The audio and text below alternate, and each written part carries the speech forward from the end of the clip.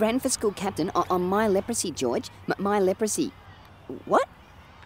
Malcolm. He took my leprosy and he told everybody it was his leprosy. Your leprosy or legacy?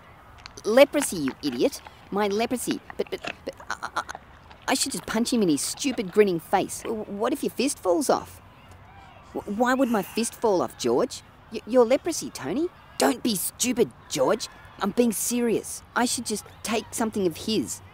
Take his nose. If he has your leprosy, it should just pop off his face when you pull on it. Shit, Christensen. You're being a total asshead right now. A total asshead. He has taken my leprosy. Has he ever fought to stop Muslims coming to this school? No, that was me, George. A Muslim is in a rap? Is that what you were trying to stop? Muslims can't rap, George. Nothing rhymes with rap with a W at the front.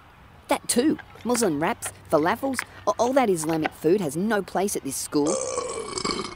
Well, you know how much I don't like Muslims, especially the gay ones wanting abortions. But if your leprosy is having no falafels in the school because you don't like Muslims, and he just ran on your leprosy, why is that a bad thing? Because I had the leprosy, George, not him. I heard the teachers talking yesterday, and they were saying his cramp pain was really bad, and his support will eventually fall apart. You see, that's what happens when you take someone's leprosy, George.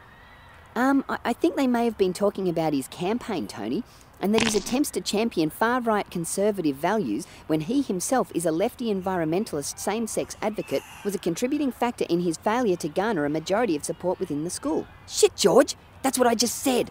It's simple. He took my leprosy and now he's falling apart. Because that is what happens when you take someone else's leprosy, George. Legacy, Tony. He took your legacy. Not your Oh. So, unfortunately, we can't be friends anymore now, Tony. Why, George? Is it because of my leprosy? No, Tony. My dad told me I'm not allowed to be friends with anyone who leans to the left.